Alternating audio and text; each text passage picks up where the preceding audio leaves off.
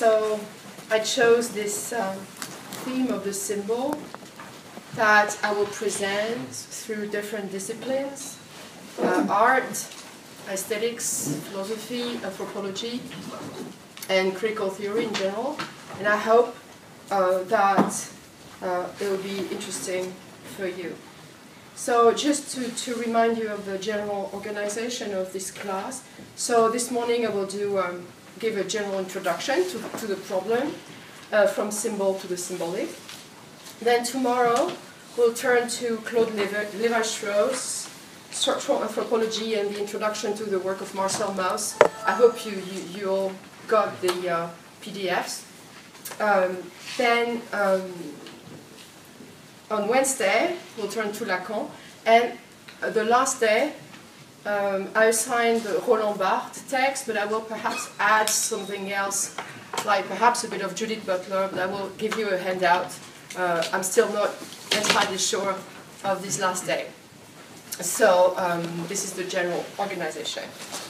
I don't know how I will share the time between lecturing and discussion. We'll find out together. But in any case, if you need to interrupt me for anything, any question you may have in the course of my presentation, please do. Don't hesitate to do that. I don't know if I will reserve some time in the end or just in the middle. We'll see how it goes. Okay? All right. So, what is a symbol? Introduction. So, what I intend to do here is to present and analyze three major breaks in the history of the term symbol.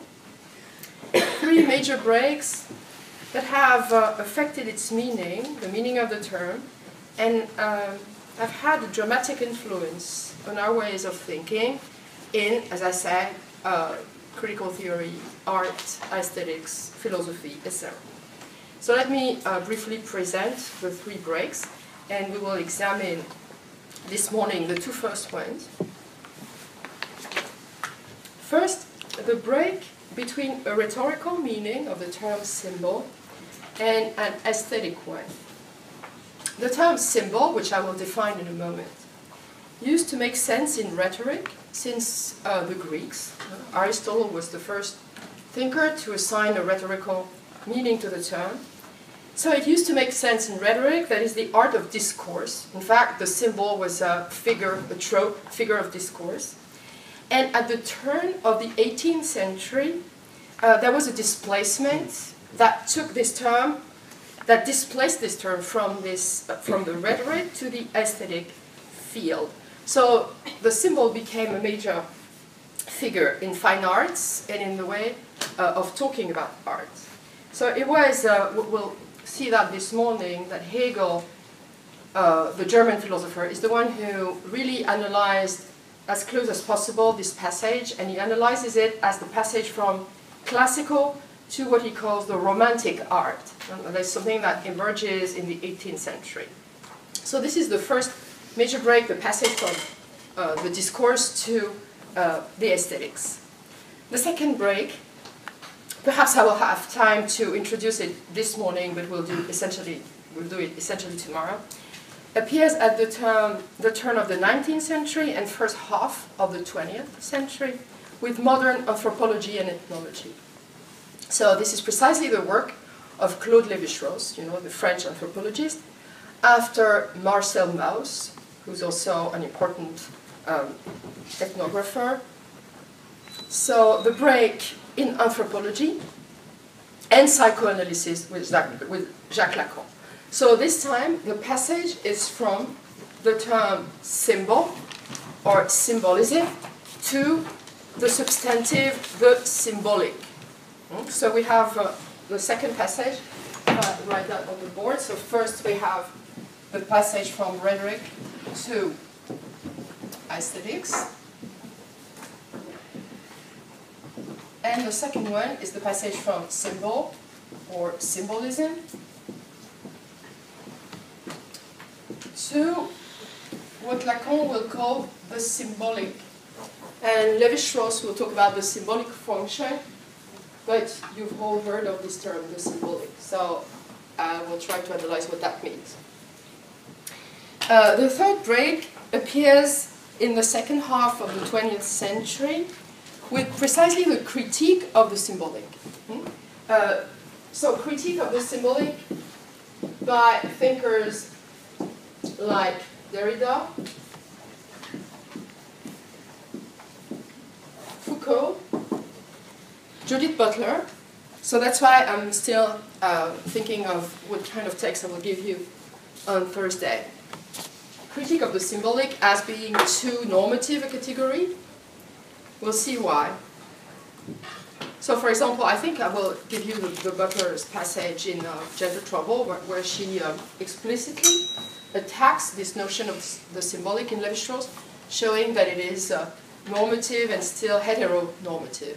So we have three main, and it is also a critique of psychoanalysis, as you can find it in Michel Foucault. Okay, so these are the three major breaks that I want to analyze with you, and perhaps introduce, in conclusion, a fourth one that I'm trying to analyze myself. I'm wondering if we're not facing today a kind of new economy or refashioning of the term symbolic that would include biology and in particular neurobiology. Okay, so that would go beyond the critique that is the third moment. So my conclusion will be an open one. Like, are we facing today a kind of new crisis, a new definition of the symbolic? But this will be an open question. Okay, so this is the general frame, and you have each time the PDFs that we need, like Lévi-Strauss, Lacan, and Barthes, essentially. Okay, so let's move to the first one, from rhetoric to aesthetics. And let's start with the classical, common, usual definition of the term symbol.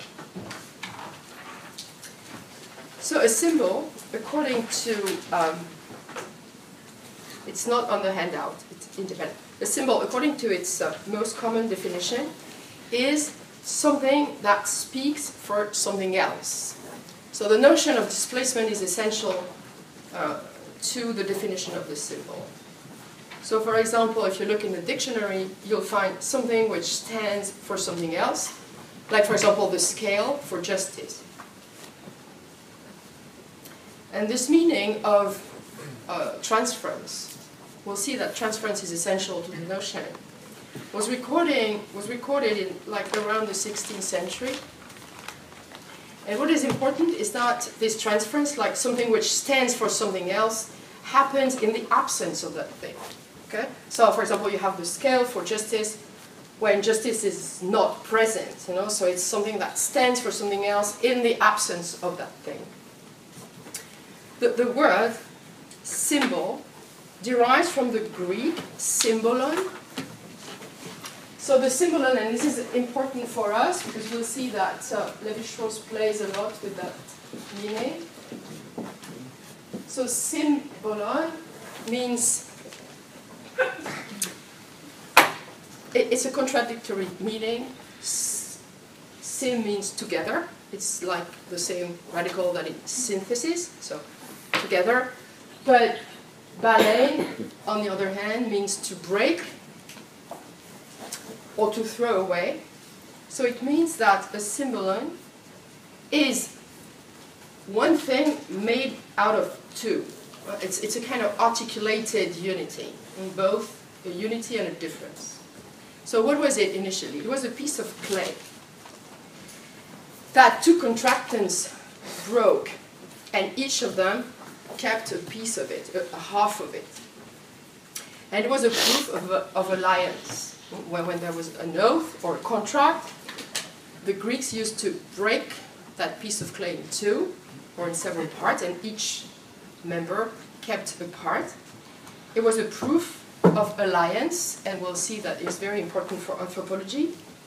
And when the two parts were brought together, the contract was recognized or accomplished. And the contractants could even transmit the broken part to their descendants up until the contract was finally realized. So you have these two dimensions of unity and rupture. And of course, in the piece of clay, the two parts fit perfectly well together. So, in fact, in this little piece of clay, we understand why we could derive from that the meaning of something that stands for something else. First, because the piece of clay was standing for the contract. Okay, so it was a symbol in that sense, a symbol of the contract. But also, because as I said, a symbol represents the things in its absence. So we also have in the symbolon the play with the absence, like we break and we all have a piece of it. So we have, in a certain sense, a presence and an absence in hand. Okay? So already the symbolon was symbolic in that sense, because it was a kind of presence in the absence.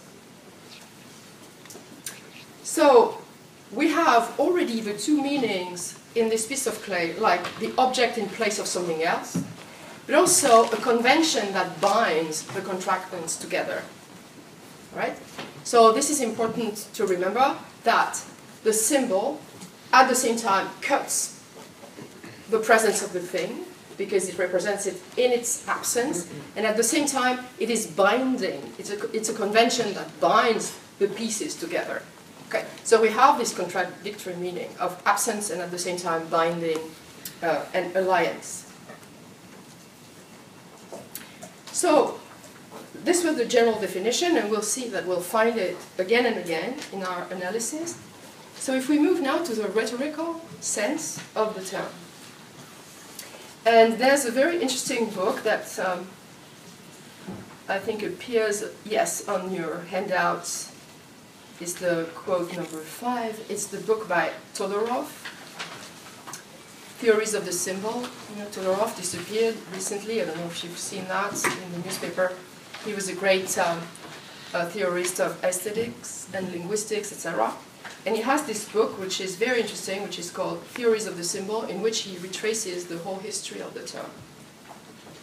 So I will follow here his analysis of the rhetorical meaning. So, of course, in rhetoric, we will find that is the art of discourse. As I said, it started in Greece and up to the turn of the 18th century. We find, again, this absence-presence thing. So a symbol is generally, in rhetoric, a figure of discourse. And it includes allegories, metonymies, metaphors. It's an umbrella term in rhetoric. It's not only a symbol, like the scale for justice. It's a term that designates all kinds of tropes, that is, figures of rhetoric, in which you have a signify, okay, whatever it is, for example, justice, and two possible, well, you have a direct signifier, okay, for example, justice, this is the concept, the signifier is justice, the term, the phonetic term, but the symbol is what will displace this into another one, like the scale, okay? So we have two ways of designating justice, which is justice and the scale, all right?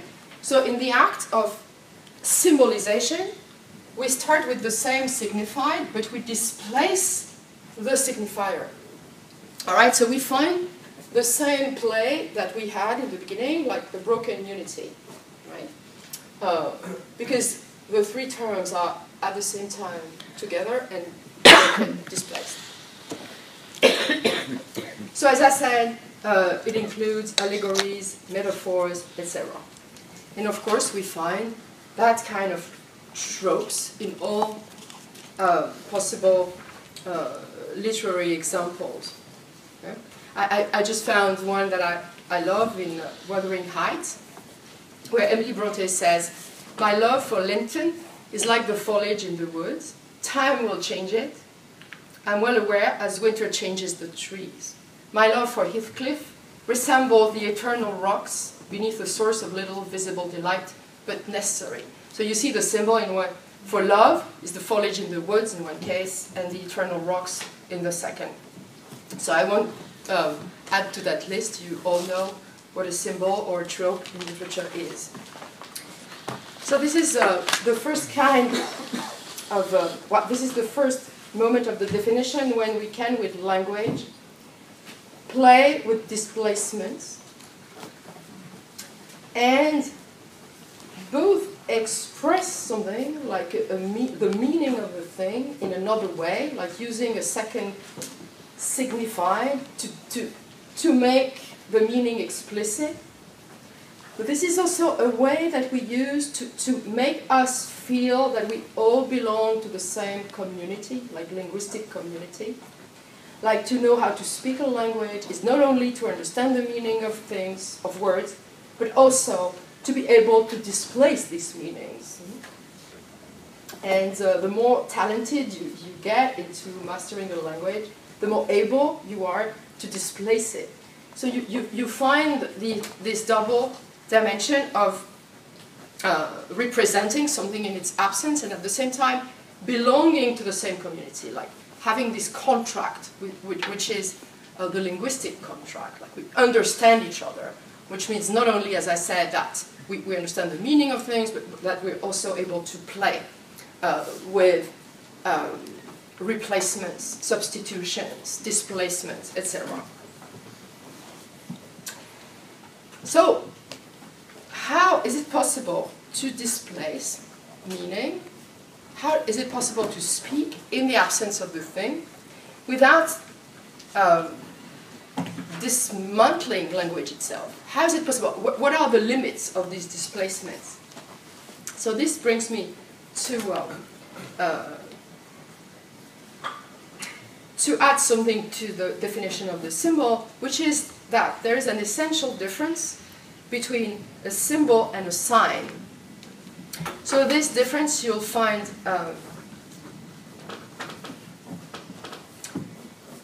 I'm lost in my handout because I don't have the same as you. So yeah, you find it in Hegel and in Saussure. So the difference. Yes, sorry. Just to confirm what I was just saying, that was the first quote. I call symbol, it's from Ricoeur, all structures of significance where a direct, primary, literal sense designates another indirect, secondary, figured sense that can only be learned through the first. So it was about displacement. And now I'm coming to the two following quotes, which is that there's a difference between a symbol and a sign. A sign, a linguistic sign, is entirely arbitrary. Like, for example, the link between justice, between the concept of justice and the word justice, the sound, is perfectly arbitrary. There's no reason why we can explain why this is called a table, right?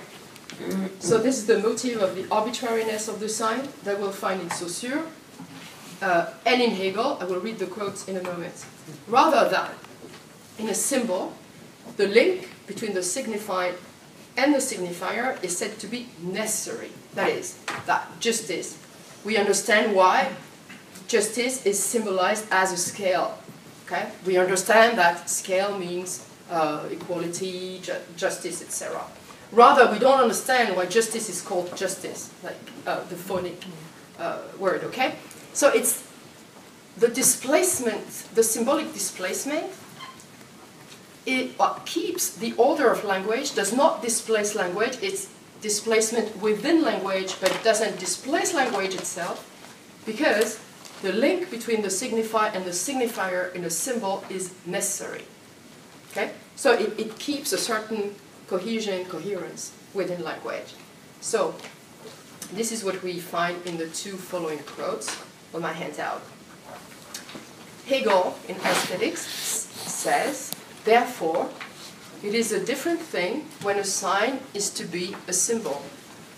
The lion, for example, is taken as a symbol of magnanimity, the fox of cunning, the circle of eternity, the triangle of Trinity.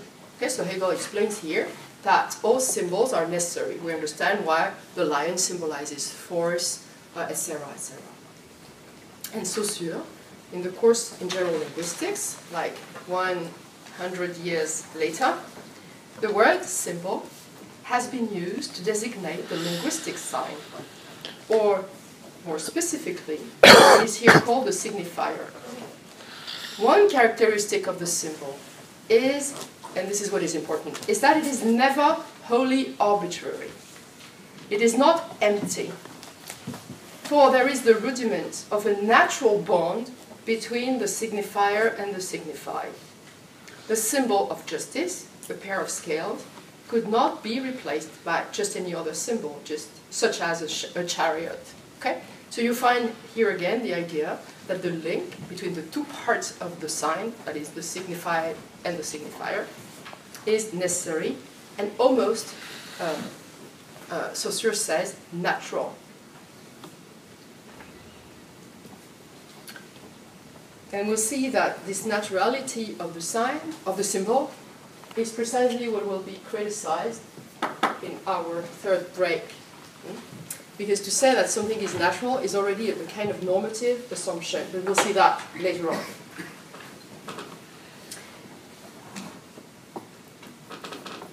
And of course, from the rhetorical hues of the symbol, we can move to hermeneutics.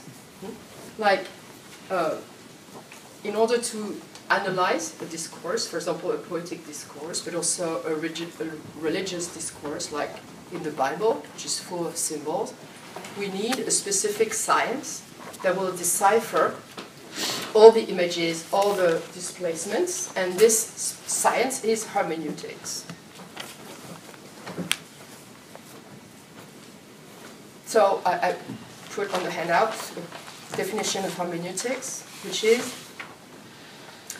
the work of thought that consists on deciphering the hidden sense in the apparent sense, in developing the significance and levels implied in the literal significance. Okay? Because it's not because the link is natural between the signifier and the signified that the understanding of the symbol is easy.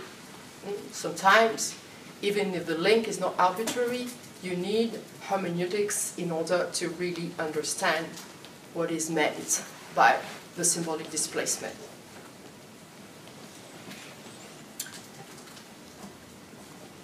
So, as I said, for a long time, that is for really several centuries, the symbolic was entirely defined as a linguistic phenomenon.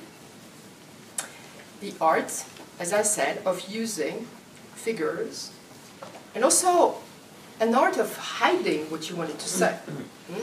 In order to, when you don't want to say something directly, and Foucault has worked a lot on that, how to tell the truth to someone.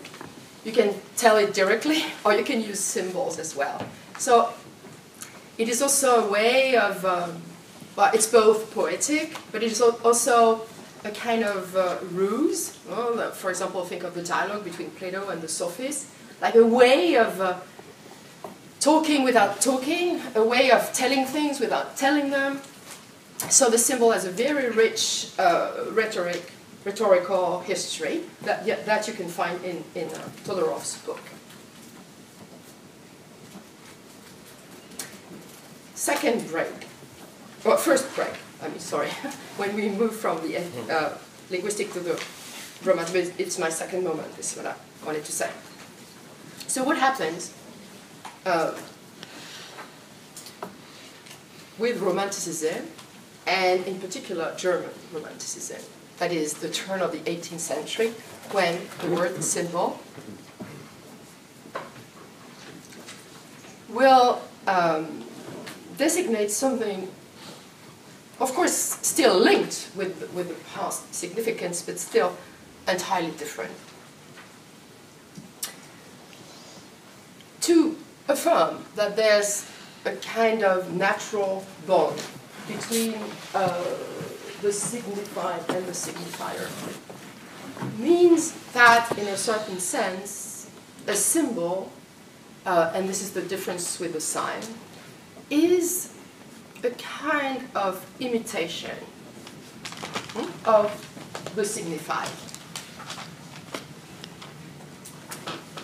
That language, and this is Aristotle's theory of mimesis, that if language tolerates these displacements, like the scale for justice, the force, the lion for force, etc., it's because language allows for its own duplication, imitation.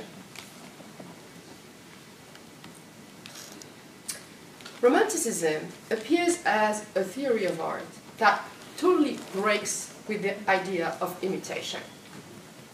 This is the first crisis of mimesis, which is that no, there is nothing like a pure imitation, whether in art in general. So you have these texts on painting by all German romantics, like painting is no imitation, but also in language. When we speak, we don't imitate anything. So when we make use of images, these images are not imitations. So Romanticism develops, and Todorov shows it very interestingly, Romanticism develops a new theory of expression, and expression means both linguistic and artistic, that puts an end to the idea that art or language are imitations. Which means that each symbol, each work of art has an end in itself, does not refer to something, you know, this idea that the thing means, well, the symbol means in the absence of the thing. It's not true. The symbol, of course, is a displacement, but it is autonomous. It ceases to refer to something external. So it's the idea, which is very important in hermeneutics, because it opens a new era to hermeneutics and interpretation, that in order to interpret something, you have to remain within the thing, without referring to something external. So it's the idea of an autonomy of meaning, which means that each work of art, but even the image, even if you have the feeling that the image is an imitation, we have to find the meaning of that image within itself. It's a closed totality. Which means that art and discourse cease to be subordinated to the external reality. So the beautiful, as well as the linguistic, have an autonomous existence.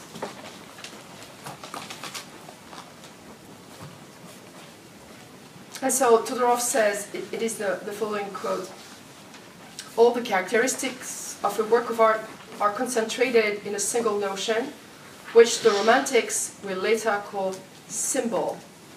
So here, symbol will cease to mean something that refers to something else, but something that exists in itself. And you find this notion in German Romantics, such as essentially Moritz, Schlegel, Goethe, Humboldt, Schelling. Which means that a symbol, to say it differently, is intransitive. It doesn't open to something else. It has a closed totality that contains its meaning in itself. So it ceases to refer to any transcendent presence.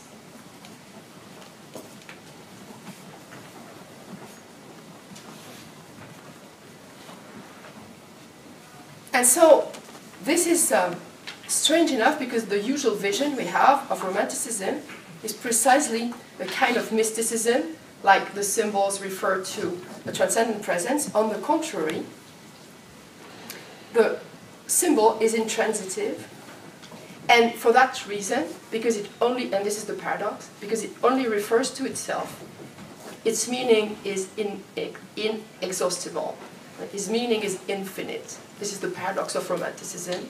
Like, the thing is closed on itself, but because it's closed on itself, paradoxically, it's infinitely open.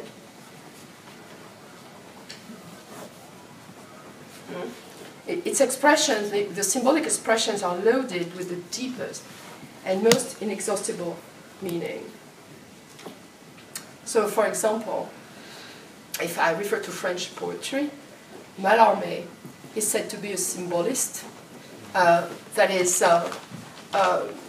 you know, this hermetism that is often said about Malabou, that is that the poetry is entirely made of symbols, but at the same time, these symbols don't open to anything else than themselves.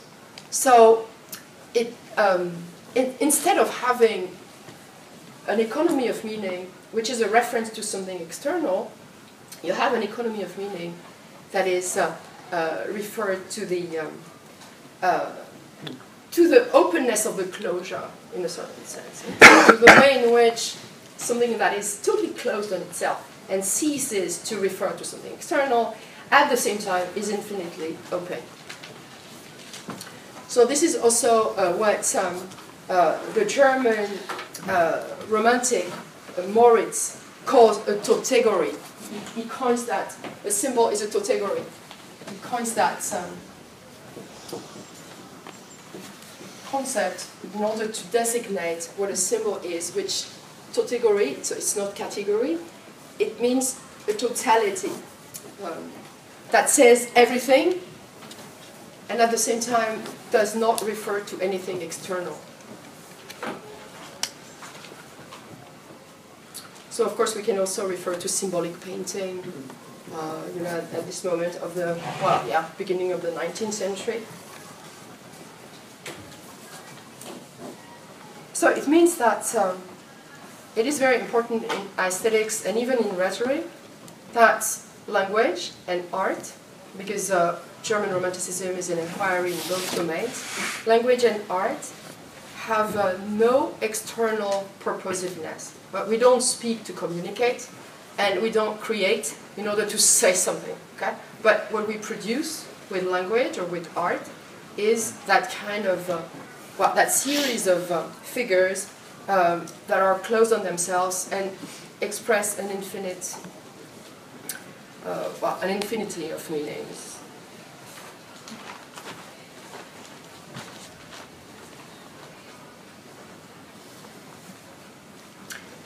The major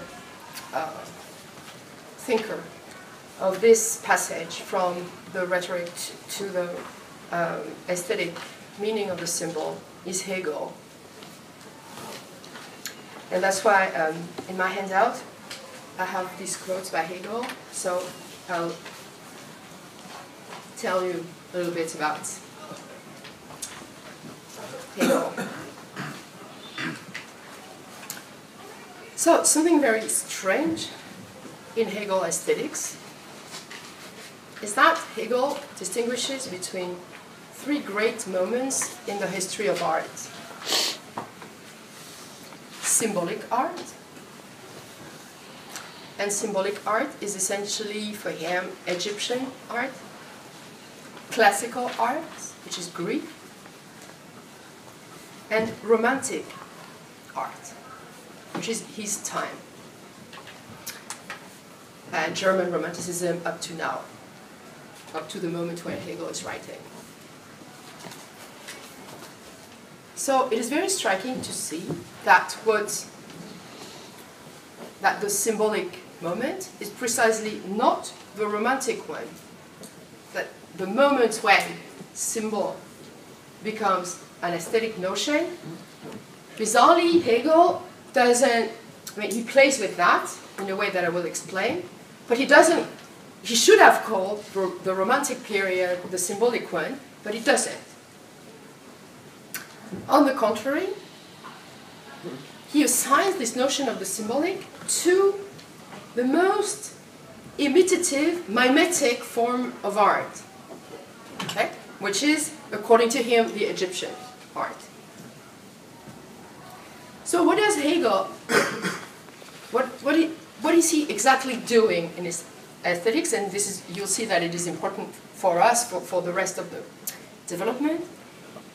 He shows how the symbol is a deconstructive notion before, of course, the invention of the term deconstruction. This is what Hegel does. He deconstructs really the notion of the symbol.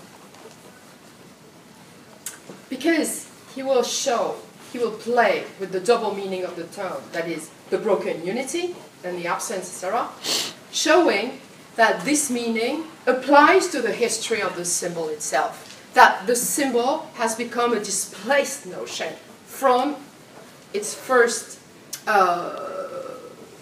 meaning of imitation, like natural link, up to something totally broken, like the thing I was just talking about, like when the symbol becomes an autonomous category.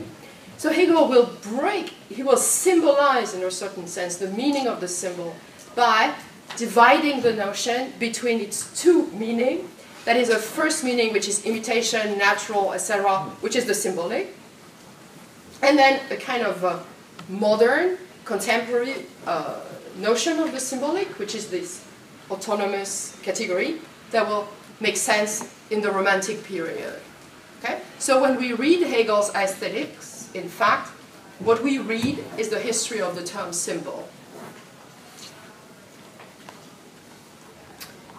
So let's start, if you want, by the imitative meaning of the symbol in the first period.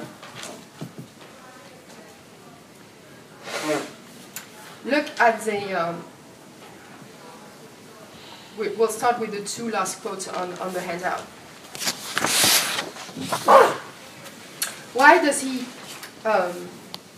does he consider the Egyptian art as the most accomplished definition of the let's say, usual definition of the symbol of imitation, etc.? He says a symbol is like a pyramid. Okay, so he always reasons like that. Like every time he talks about the symbol, he symbolizes the symbol. So he shows that the pyramid in Egypt is the symbol of the symbol in the first sense. If we ask further, look at the last one quote, if we ask further for a symbolic art form to express this idea, we have to look for it in the chief structures built by the Egyptians. Here we have before us a double architecture, one above ground, the other subterranean. Labyrinth under the soil, magnificent vast excavations, passages half a mile long, chambers adorned with hieroglyphics, everything worked out with the maximum of care. Then, above the ground, there are built, in addition, those amazing constructions, amongst which the pyramids are to be counted the chief. Okay. So Hegel looks at Egyptian art as the symbol of something that is not Egyptian but Greek. Okay? Because we said that the first meaning of the symbol was Greek. It's defined by Aristotle. But Hegel is shuffling all that, displacing the meaning of the symbol itself, to say, no, in fact, if we want to understand what the Greek meaning of the symbol was, we have to look at the Egyptian art. This is Hegel, you know, how to displace all the time everything. Why that? Because Egyptian art is made of, roughly speaking, two dimensions, overground and underground. And Hegel says it is exactly what a symbol in rhetoric is. Underground is the signified, that is the concepts that are labyrinthic, hidden, etc., those corridors. There are magnificent passages in Hegel about the labyrinth. He says that language is like a labyrinth with all these concepts, etc., and this external overground art, which is the pyramid itself, or the Sphinx, or these massive sculptures that are supposed to express, to illuminate the underground meaning, just like the scale illuminates the meaning of justice, right? So it says, in fact, if we want to understand what a rhetorical symbol is, what a figure of discourse is, we'll find it in that kind of artistic expression. Same thing, and it's very interesting with the, I'm sorry how to pronounce that, hieroglyph in French. How do you say that? The same, almost the same. Hieroglyph. Hieroglyph, okay, sorry. Okay. That is almost, well, that was the, I don't know, I think it's very arguable, but still in Hegel's epoch, hieroglyphs were supposed to be natural expression of a concept because they look like designs, okay, like drawings. So he sees the same relation between the pyramid and the hieroglyph, which is that they're supposed to express naturally something which is underground, secret. So Hegel says, it is in Egyptian art that we find in its purest expression what a symbol is for the Greeks. That is a natural expression of something hidden, like the secret made manifest, the secret expressed in the open air. And we find the same idea in the following quote. In this way, the pyramids put before our eyes, so it's important to find that before our eyes.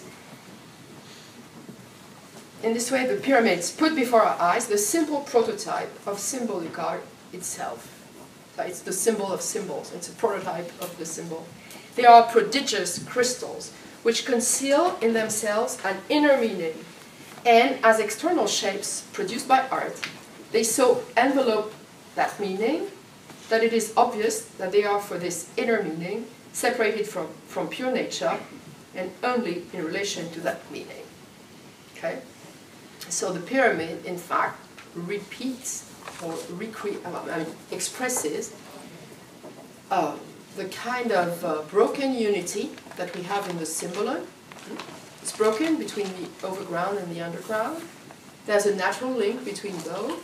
It's a close totality, but at the same time it refers to something transcendent, which is the meaning underground. And it's not arbitrary. So of course, Hegel, as you may know, he plays with these distinctions, and he shows that each period that he distinguishes, in fact, plays with the other period. So all art has an Egyptian dimensions. Okay, it's not because he talks about Egypt that what he says about the symbol is limited to Egypt. We find this pyramid prejudice everywhere, even in contemporary art. Okay, what he describes here is a structure that he sees it in its purest form in Egypt. But again, it doesn't mean that this is only applicable to Egypt. We find the crystal pyramid mode of significance in all forms of art. Okay, it's a structure. But in order to explain what this structure is, he thinks that the pyramid is the most explicit figure. So, then he will move to classical art, which is Greek art. And he says that the difference between Egyptian art and Greek art is that when the pyramid is still very kind of say that, in a certain sense, archaic in its form, not very refined. It's beautiful, but it's massive. It shows that the Greeks try to give the external expression a beauty, confer to the external expression a beauty and a refinement equal to the meaning. Okay? The Greeks, according to Hegel, are trying to give a as sophisticated an expression of the concept as the concept itself. Okay? So we still have the Egyptian basis that the symbol is here to express something else. But the difference is that we have an equal complexity, subtlety between the signified and the signifier. No, we don't have this massive, Hegel says, form of the pyramid. We have for Hegel, the most symbolic form of Greek art is the sculpture, Greek sculpture. So you have beautiful pages where Hegel compares the pyramid with the sculpture. But we have the same economy in the two first periods. That is the broken unity, the reference to the absence of the thing, the expression of something internal, underground. It's the same economy. But what is different is the mode of expression and the refinement of the external form. But still, in the Greek period, as we said, the symbol is still understood as a rhetorical procedure, as a mode of expression, even if artistic, that is the use of a new signifier to designate, to express a signified. Sorry.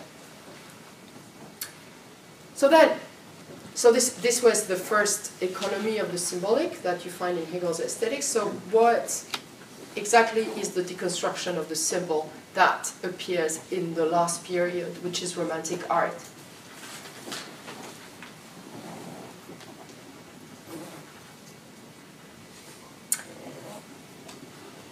As the Romantics themselves say, and this is what I explained a moment ago, in Romanticism, and this was Hegel's time, the symbol ceases to be a pyramid. That is, there's nothing underground. Okay? There's nothing behind. There's nothing external. As we said, the symbol becomes a totality in itself, closed on itself.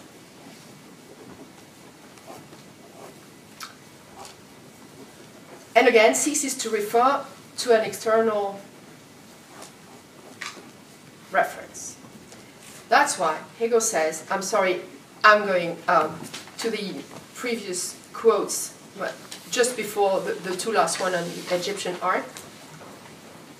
You see, he says, Romantic art is the self-transcendence of art, but within its own sphere and in the form of art itself. So what is important is this notion of the self-transcendence.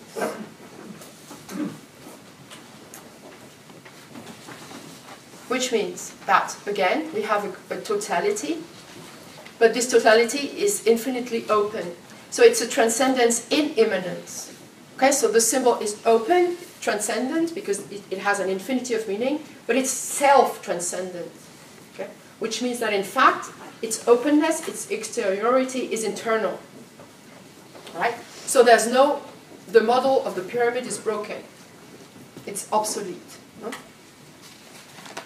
The work of art or the linguistic expression, like the figure of discourse, ceases to be, again, built on this model of the sculpture, the statue, or the pyramid. It is self-transcendent, like closed on itself. But, Hegel says, then, if this is true, it means that the symbol disappears in its function, in both its rhetorical and artistic function. Because if the symbol is closed on itself and infinitely meaningful because of that, then we don't have any means to really distinguish between a symbol and a sign. Okay, do you understand? The symbol is losing its function. Because the essential function of a symbol is the pyramid. All symbols must be built as a pyramid. That is an external expression of a secret. If you say that, in fact, the secret is everywhere, that nothing is underground, but that, in a certain sense, everything that is in the open is secret, then there are no symbols any longer. Okay? Yes? So there is no displacement that is occurring in this. There is no displacement in the German romantic. No. Yeah. Or, I mean, and this is the contradiction Hegel is addressing to his fellow philosophers. Mm-hmm. He says to them, and it is his critique of Goethe or the Romantics, like, you say that everything is open, so there's no displacement, but in your mode of analysis, you still refer to the pyramid. Like, for example, if you read most of the second, comments on Mallarmé, most of them will try to explain to you what Mallarmé is saying. No? That they will keep the old method of the pyramid. You see what I mean? And this is the bad comment. Okay? Like when Mallarmé talk about the swan, it means this and that. Okay? You see? So, and this prefigures what Derrida will say, that there's nothing outside the text. Okay? So, there must be a displacement, but what is it? You know, that's the problem. How can we remain faithful to the method of the non-displacement? Okay, how can we interpret a text? How can we read a text without referring to the pyramid model? So for Hegel, there's many ways. Just say, okay, you know the motive of the end of art in Hegel? It says, art is over. The symbolic is over. Poetry, because if everything is in the open, and if the secret is everywhere, it means that there's no secret. Okay? So, it means that poetry, all forms of art, like sculpture, music, etc., have lost their function. Hegel is asking a very interesting question, which is like, when we are done with the pyramid, with the economy of the pyramid, then we're done with art. Because as you said, there's no displacement anymore. So if that's the case, let's do philosophy. Now, yeah, the future of art is philosophy. Art is coming to an end because now we only need concepts.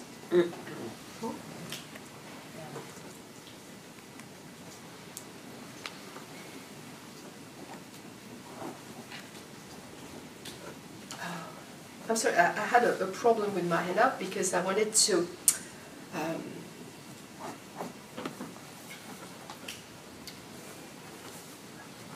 no, it is on the handout. I'm sorry, I had problems with that. Tomorrow it will be clearer. It's the quote after the romantic art is the self-transcendence.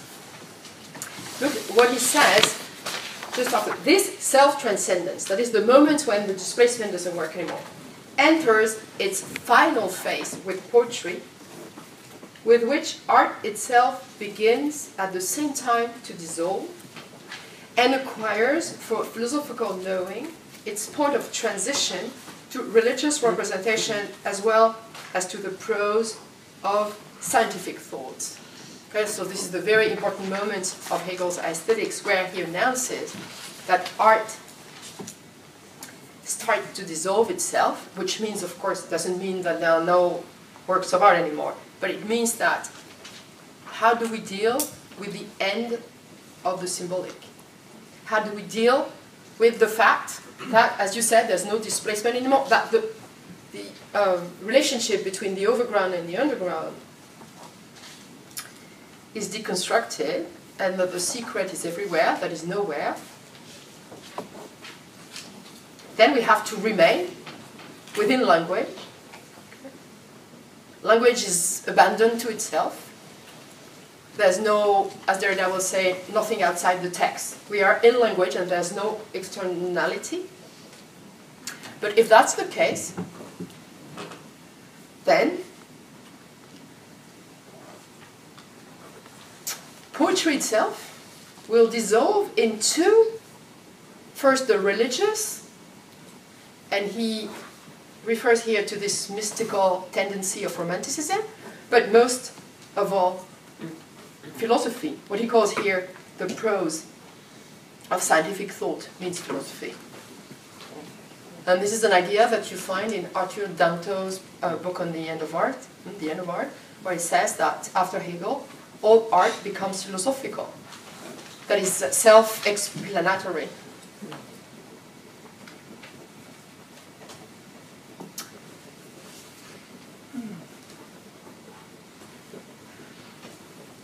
So this is a very touchy point,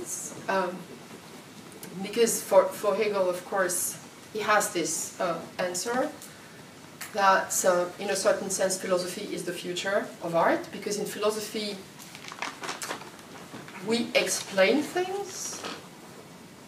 We, in a certain sense, use a certain type of displacement, that when I explain something, I can explain it in different ways. I repeat myself by using different modes of explanation, but at the same time, in this displacement, I remain within the same realm. I'm not referring to anything else. And for Hegel, the definition of philosophy is that philosophy has no object, doesn't have a specific topic, doesn't have a specific mode of expression, doesn't have a specific material, it doesn't have a specific language. It is a use of language within language.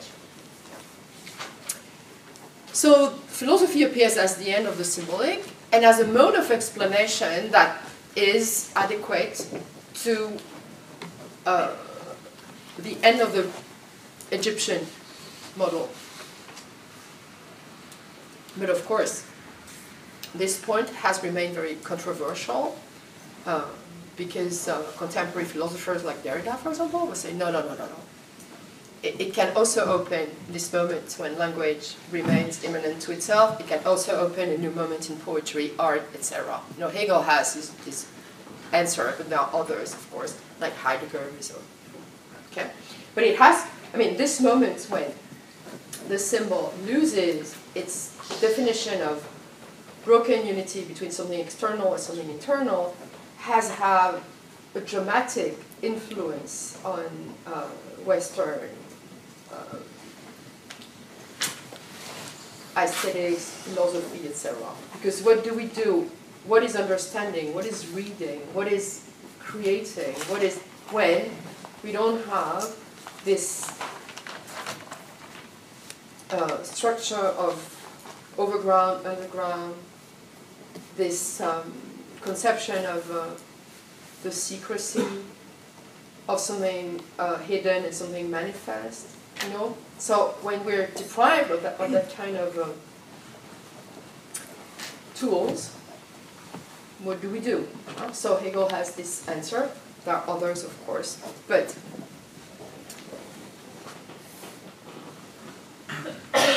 yes. Sorry. I just want to make sure I understand. Yeah. Okay. It is basically the end of the symbolic, but it is actually the end of the thought that there is something that is unmanifested, right? Mm-hmm. So, and then following that, we do not need a symbol anymore because we do not have to link between the underground and the overground. So yes. basically the kind of radical way of looking is basically to say everything is manifested. Everything exactly. is expressed. Exactly, but as we will see, this is precisely what will determine another form of secrecy in Lacan, which will become the unconscious. Okay? So we will see that, yes, there's this moment when there's this kind of emancipation from the secret, This is true.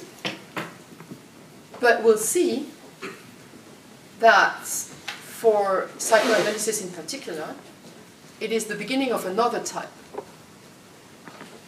of secrecy, but of a different kind. As you know, for Lacan, the signified is so important. Right? You're a letter, but it's not because you're a letter that you're legible. Okay? Lacan says, okay, Hegel, but you know, he was very much influenced by Hegel. All right, everything is linguistic. Everything, now we're in language. There's no secrecy anymore. But this is precisely because of that we're facing the major secrecy.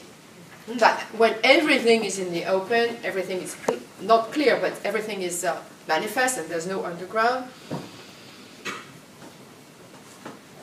It's like we cannot get out. It's like, you know, Barthes talks about the prison of language, like the prison of the open. So in fact, this deconstruction of the symbol goes on and on and on. But it's always, you're right, it's always linked with the displacement of the secrecy. Yeah.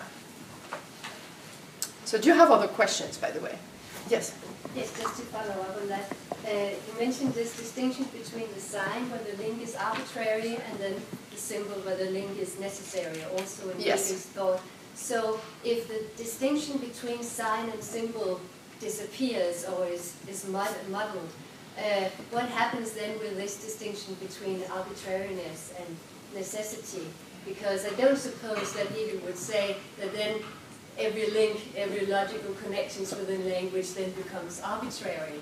But is it another kind of necessity that arises then? Is it another concept of necessity? So yeah, it's very interesting. So his response, you're right, it doesn't mean that everything becomes arbitrary. But at the same time, doesn't mean that everything becomes necessary either. So we have to play with contingency and necessity within language. So for him, the answer is that philosophy has to provide a new kind of totality, which is the system. You know, Hegel is writing a system, and what is a system? In fact, a system is a totality in which each point explains another one. Okay? Instead of having it like in the symbolic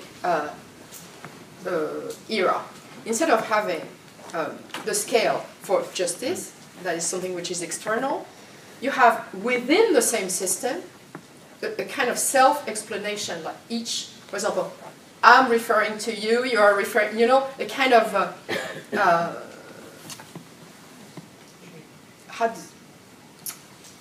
like in mathematics, where all points are in relations to each other, but within a closed totality.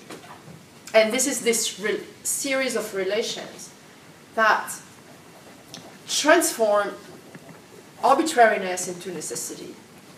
Now, it's the reciprocal explanation of all points in a system. Okay? Yes? Just a clarification. When Hegel said there's no more symbol, he referred to no more symbol in romantic thought, in romantic writing.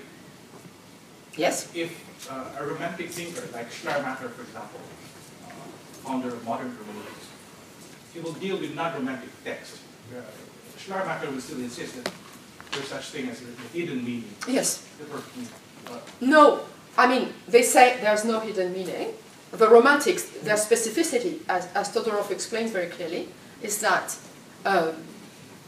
well, there might be an inner meaning, but this inner meaning is without external meaning. I mean, that the complexity of something is without any reference to something external. Right? Like the example of Mallarmé, it is absolutely helpless to try to explain Mallarmé's poem by referring it to external reality. Okay? So you have to find a way of explaining the thing within the thing. And this is romantic thinking. But what Hegel says, and this is what he accuses his fellow philosophers of doing, is that despite their definition of the symbol, they still use the Egyptian method. You understand what I mean? That it is impossible, according to Hegel, it is impossible to remain faithful to the romantic principle without getting out of romanticism. That is, without affirming, okay, so let's do philosophy. Let's say, okay, everything is conceptual. But then if you do that, you're not in romanticism anymore. Is it clear?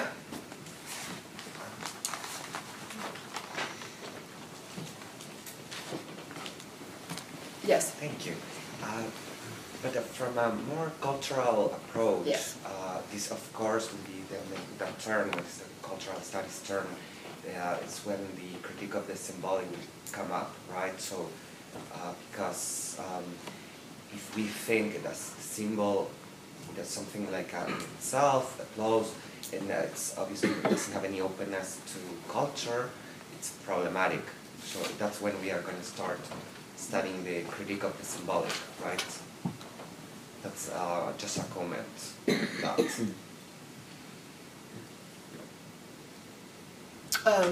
Well, yes, because what will happen, because I have to tell you what will happen with anthropology, etc., is that what remains of the symbolic in Hegel's analysis, what remains of it is the contract. Okay, so we lose the first meaning of something is referring to something else in its absence, but we keep the contract. We're all bound, this is the system, we're all bound together by language. And this is for Lévi-Strauss and for Lacan, the essential meaning of the symbolic. That we are all part of the speaking community. And this is an unbreakable bound. Okay? So we can say, okay, there's no pyramid anymore, there's no symbol in that sense, but what remains from the symbol is this broken piece that we all share. Because when I'm speaking to you at the moment, it is as if I was giving you this piece of clay. Like, do you understand me? It means we're part of the same alliance, right? For Butler and these people, this is what is normative. Exactly. Yeah, because they say, but what contract are you talking about? What kind of contract? How do you think the bond?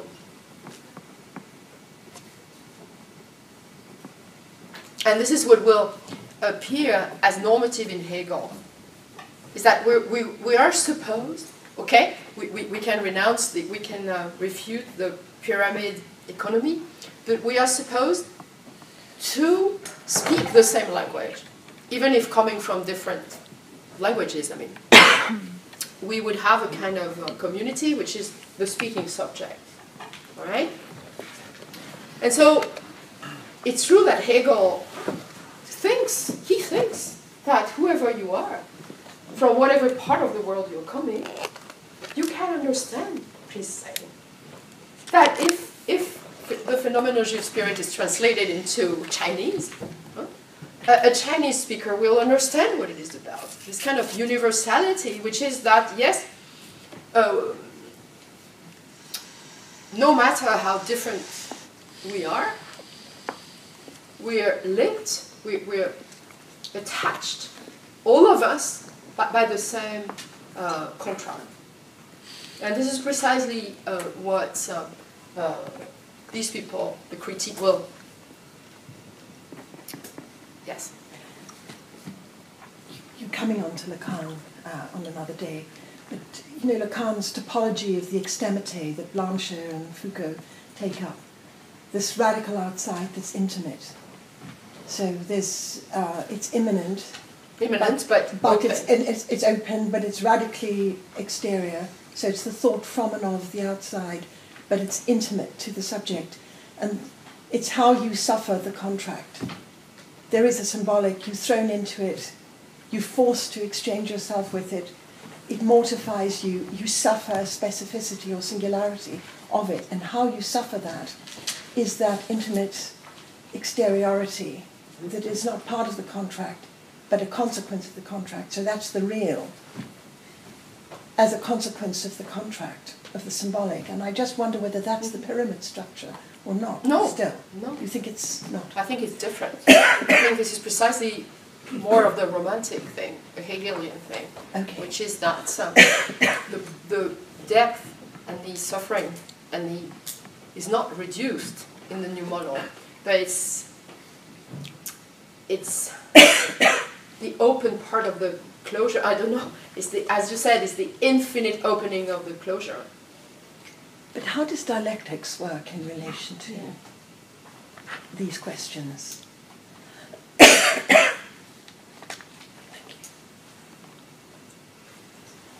I think dialectic works at different levels, which is, first of all, that Hegel never said, okay, we used to be like that, now we're like that. Because the Egyptian thing, as I said, is lasting. So we're constantly struggling, all of us, with the two different kinds of principles. We all are pyramidic in a certain sense. And we all are conceptual. So dialectics works as this permanent contradiction between, at this level, between the attempt at considering that there's a secret hidden. We'll never be done with that. We'll forever, I think, deal with this idea that there's something secret. And at the same time, the emancipation from that. So dialectics is this tension between secrecy, between the resistance of secrecy and the emancipation from that.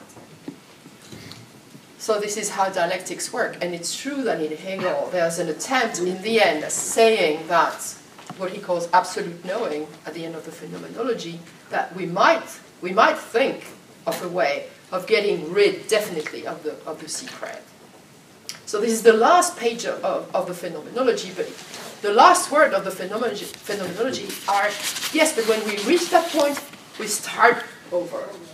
You know, the end of the phenomenology is the restarting. So, yeah. But can I just say that the Lacanian idea is that there is a traumatic excess that can never be sublated into the dialectic. And that's why he develops this notion of sublimation, because it attaches to what can never be sublated. So even though the dialectic tries to swallow the world Absolutely. and digest it, there's something that sticks in the gullet of the dialectic that can never be swallowed. It's true that the resistance to Hegel in the 20th century was, no, okay, we understand, all right, there's no secret, there's no pyramid, but still your solution, which is the dialectical system, which is not the right one. It's not because there's no secret anymore that we don't have excess, exactly what you said. And it's not because there's no secret anymore that we are not producing an excess of signification. So what are we doing with that? It cannot be entirely swallowed by philosophy, as Hegel was assuming. So what do we do with that? Okay, yeah, so you're right.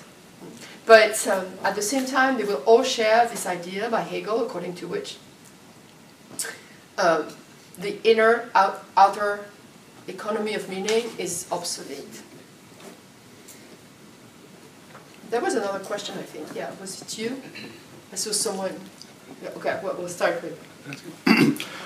I wonder, since you invoked the phenomenology of spirit, if you see any tension between the accounts we get from these lecture notes and the kind of, I would say, much more dialectical twist on this problematic that you get in phenomenology.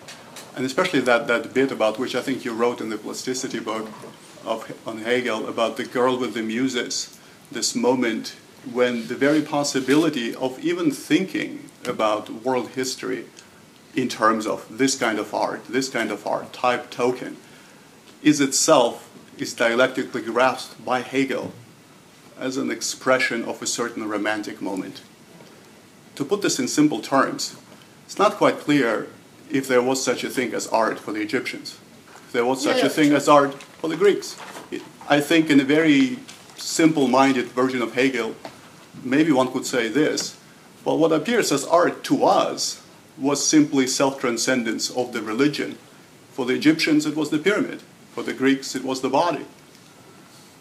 And that's where romantic art is very different, because it's a self-transcendence of art towards, as he puts it here, religion or science. So we're dealing with two, beneath this kind of smattering of what sounds to me like Hegel's pedagogy, this kind of art for Egypt, this kind of art for the Greeks, and now romantic art. I think there is another layer which is more in touch with the kind of deeper self-reflexive core of Hegel, which is much more sort of radical and I think much more traumatic for us, because it doesn't take for granted that there is such a thing as art. It does take on the romantic fixation on the universality of art, and then it radically historicizes it, and then criticizes the ideologies of the aesthetic that emerge from it. Okay, so yes, this is very, very interesting. So to go deeper into Hegel, the way in which he will answer that question of meaning is that, according to him, something that he calls the concept or spirit, which comprises every cultural expression, is explaining itself. Okay, so history, on the one hand, which is the temporal, the succession of epochs, is in fact the expression of something more logical, which is that, in fact, reality is nothing but the concept explaining itself. This is the difficulty of Hegel, that there's no difference between the real and the conceptual. That reality, what we see in reality, all the conflicts, the political problems, etc., are expressions of something which is not phenomenological but logical. It is thinking explaining itself, and there's no difference between this and reality. But this has two layers. One is logic, this is the science of logic, and the other is historical. That's why in Hegel you have the two kinds of discourses. One is logical, very dry, when he has this expression of reality and concept explaining themselves. This is the very difficult Hegel, very abstract, when you only have concept explaining itself, so there's no phenomena at all. And you also have the historical discourse, like his courses, like the aesthetics, where he puts everything into phases, into history. But you cannot separate the two. The phenomenology is the in-between. Okay? But for Hegel, there's no difference between what he says in the science of logic and what he says in his courses. Of course, the courses are, we just have the notes from the students, but it doesn't mean that for Hegel they are less important. That reality has two major expressions, which are history and concept, and both are absolutely inseparable.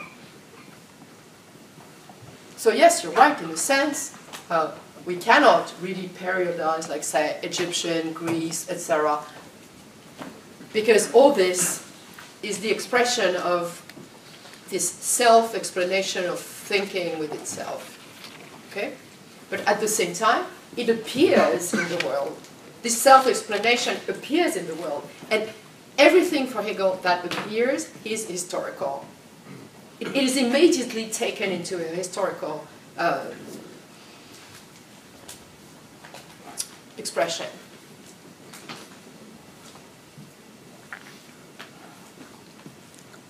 But you wanted to ask something? Just against that. Okay, yeah, go ahead. Do I hear correctly that there are basically two main parts of this break? That one is what we said is this manifested in break of the underground, but also understanding a figure or a form as a unit which is isolated and autonomous, and therefore we cannot understand it by relation to anything else. So it's basically two radical and huge elements to this break, I would say, right? It's not only the underground, it's also this isolation, both. Yes, absolutely. It's the second break. Yes, absolutely. Well, it's the first, what I described as the first break, that is the passage from the rhetorical to the aesthetic, which is this new meaning of the symbol as a totality or a category. Yeah. And in actuality, what would that mean? For example, if I understand a person, it means that, for example, culture won't go into my understanding, or other personal relationships, or social categories. Would that mean that I'm trying to understand it in complete isolation? I mean, this is the third break, which is yes, but at some point, the symbolic, even if in its new version of the openness, is not able to give us keys to understand the others. Okay? That it's not because you say, oh, now everything is in the open, we can use concepts. It's not because of that we can understand each other. This is what Hegel thought, that once everything is translatable into concepts, it's the opening of the universal. Universal history, communication between people, etc. If everything is open, everything is open. So there are no real differences anymore. Everybody can, with translation, of course, everybody can access the same. But this is once again the limit of the symbolic, that some thinkers in the 20th century has demonstrated that it wasn't true. It wasn't true. Even psychoanalysis is not universal. So that the category of the symbolic, even when it means the open, is not able anymore to... Yeah, there are... I think this is this idea according to which there are closures, which at the same time are not secrets. You can speak of something incomprehensible without calling it a secret.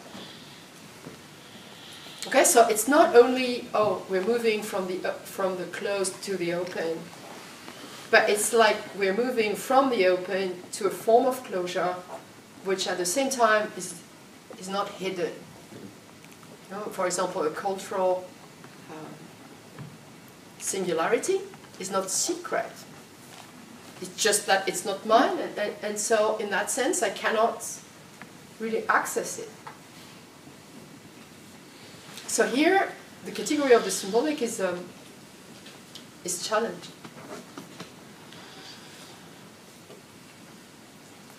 Yes, a question in relation to the role of religion. If we have to think of religion in between, as a stage in between art and philosophy, I suppose, I don't remember this very clearly, but I suppose we have to think of Christianity and Jesus Christ as the moment where God, a transcendent God, becomes immanent or part of human history. And if that is correct, can Jesus then be seen as the last symbol, or rather as the already disappearing? Yeah, it's very interesting. No, you're right. You know, it has generated an immense literature, your question. Yes. Is Jesus a symbol? This is an immense problem, you know. So, yes, for many theologians, yes, Jesus is a symbol, and Hegel is unbearable. No, religion is not philosophy, and there's a dimension of religion that is definitely symbolic. Yes, with a hidden meaning, yes. And that Jesus is the gate to that profusion of meanings of God. And that biblical hermeneutics is still indebted to the pyramid principle. Otherwise, there wouldn't be any religion anymore. Okay? If you say everything is open, you don't believe in anything anymore. So there's a great defense of Jesus as a symbol. But for Hegel, of course, Jesus is everything but a symbol. No, Jesus is part of a concept. Yeah. So you don't have to interpret Jesus. No. Jesus is just a...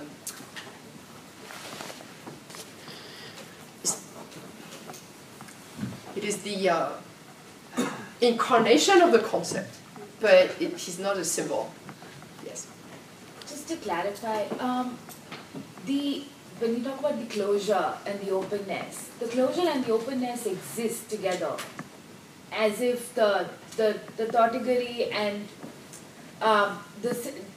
both, if the interior and the exterior exist, isn't that what Hegel wants to say through his critique of the of his understanding of German Romanticism, is the coexistence of that, the openness and the closure and the tension that exists between the two. Yeah. So the fact that there is no secret presupposes that there is already a secret in some sense, right? I mean, otherwise, is that all right to read it like that?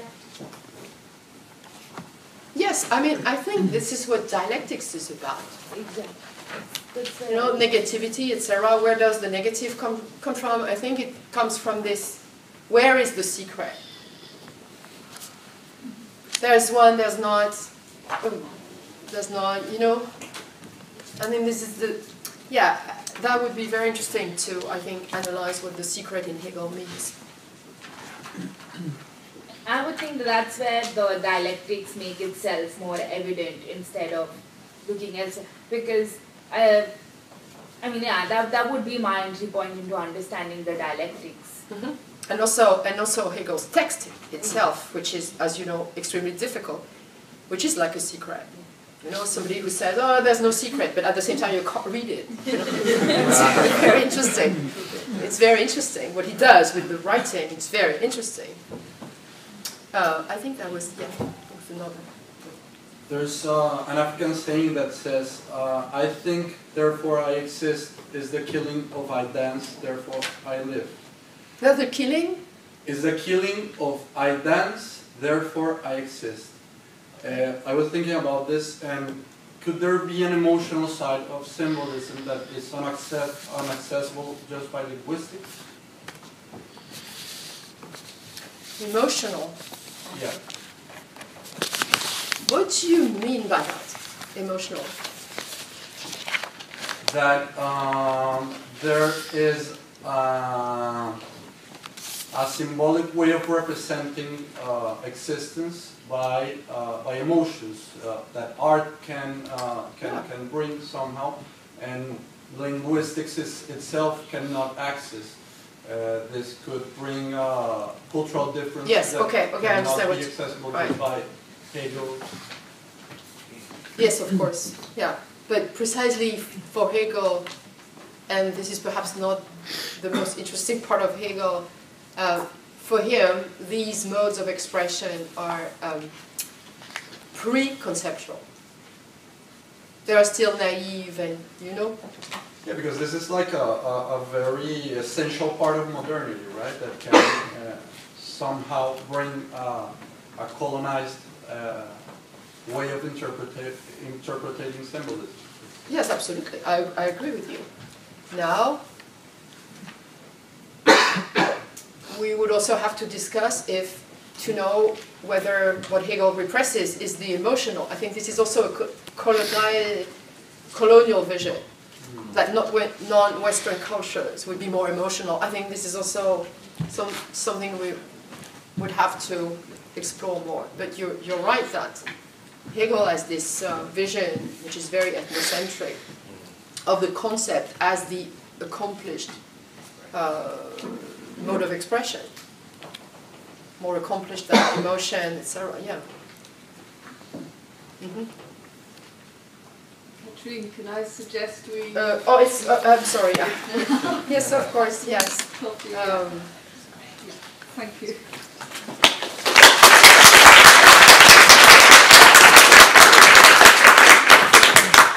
tomorrow you bring the PDF from the distros.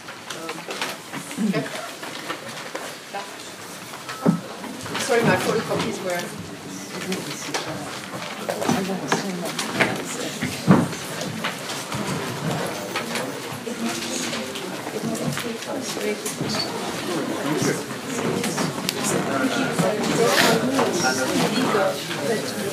Right. It's true.